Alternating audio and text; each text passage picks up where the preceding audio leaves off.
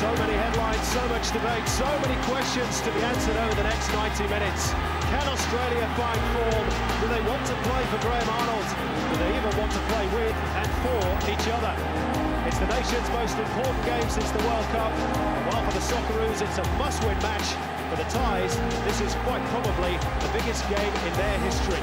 Yeah, we needed a result, and Arnie decided to make a few changes in the last game, and I guess fortunately for myself, I got to start. We played very well that day, which we had to. Australia do have the opening goal, and the week from hell turns to cheers in Bangkok. Especially against the home nation there, to be able to take the lead and go in front in such an important match for us, I think was a big, I guess, pressure valve sort of releasing for us, then able to sort of open up and play our football with a little bit more confidence. For the Australian defence, Cahill's ball in, Viduka chests it down, Wiltshire arriving, Viduka turns, beautifully done by Mark Viduka!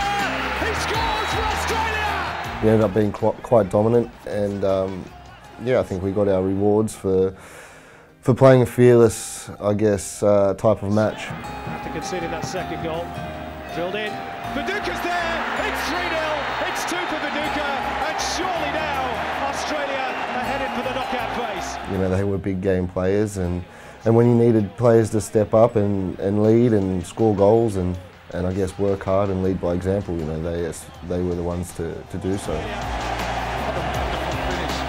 The classic counter-attack, Thailand push forward. Perfect finish from Harry Kuhl. It was a bit of a shock to the system, I guess, but yeah, we learnt quick from that, and I think since then we've come on in leaps and bounds through Asia.